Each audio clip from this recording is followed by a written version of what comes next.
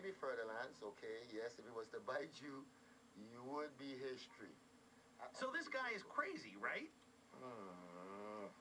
Gilbert Usher calls himself Gilly the Snake Man.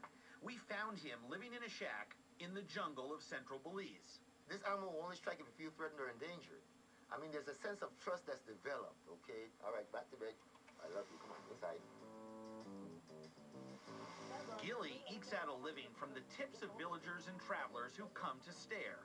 He goes to great lengths to demonstrate love and trust for his snakes, out of sympathy for an animal most humans love to hate. Snakes are the animals that are so, how would you say, with this negative stigma, and they are no different than any other animal.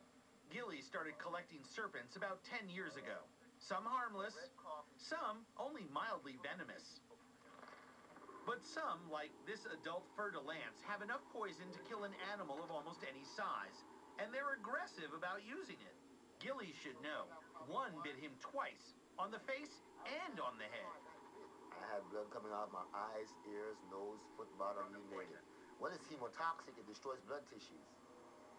Very fast.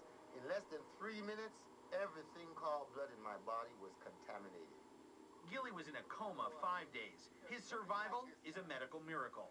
So this seems like a good way for him to win a Darwin Award. Now, folks, that is your fer-de-lance. This animal strikes 90 miles an hour. See there? Look at that. You see this, the venom? Look at the venom on my hand. Right on this spot. Oh, God. Relax, guys. Okay, maybe it's time to go.